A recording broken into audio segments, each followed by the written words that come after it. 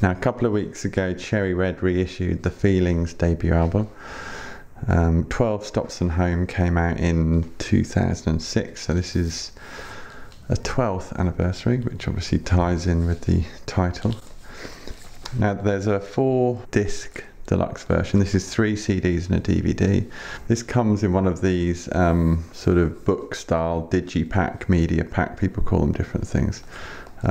Unfortunately, it's the type with the plastic inserts on the horrible tabs at the bottom that always break immediately. So I wouldn't say this is my first choice of packaging. But what you get in this package is you get the remastered album, you get a load of bonus tracks, which tons of demos that have never been released before, a further disc of bonus tracks. In fact, it's actually you get 2 discs full of demos and original versions and various bits and bobs.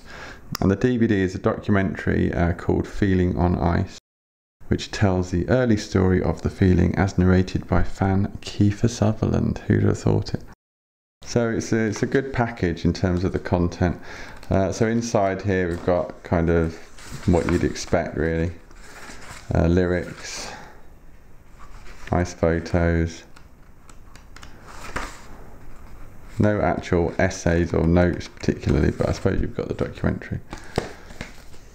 So that's that, quite nice. The other thing that came out was a double vinyl version of the album. This is pressed on yellow vinyl, this is gatefold. Apparently the original album doesn't sound that good on vinyl because it's all crammed onto one record.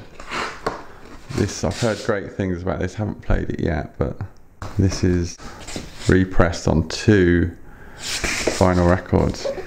So that's a fairly quick look at the Feelings reissue, 12 Stops and Home.